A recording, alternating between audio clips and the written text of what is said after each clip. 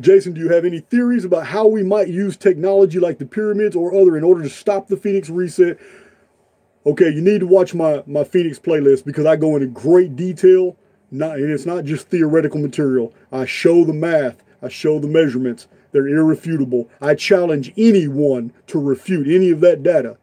That it's a holographic computer template is what we're looking at in the Great Pyramid. Math doesn't lie. I may not be able to interpret exactly what that math is conveying, but I show 100% that those measurements do exist and what they relate to, and they're fascinating.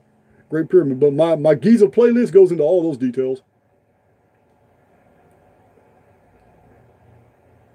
Yeah, the pyramid is a device and it can be activated. There's no doubt. There's no doubt. And it doesn't even matter that it's been damaged, because you have to understand the operational apparatus of the Great Pyramid is entirely internal. All those blocks in the pyramid, that is nothing but environmental armor to keep it intact. Those of you have ever seen the original entrance to the Great Pyramid, it's exposed. The blocks have been moved out the way to show the original entrance.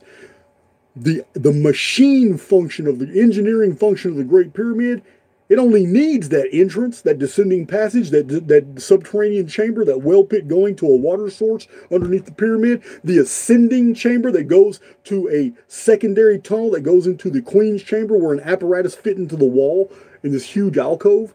The alcove is even shaped, variegated like the huge, gigantic Grand Gallery that's got the Technolithic.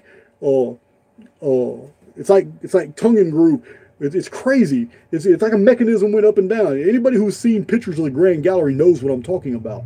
But it too is variegated walls leading up to 7 sections of a ceiling. But it goes up at this bizarre 26-degree angle up to the antechamber, to the Great Step, which is the central axis of the entire monument, which is fantastic. It's almost like it took a computer to build this place to get these dimensions so precise. So it goes all the way up to it's called the Great Step.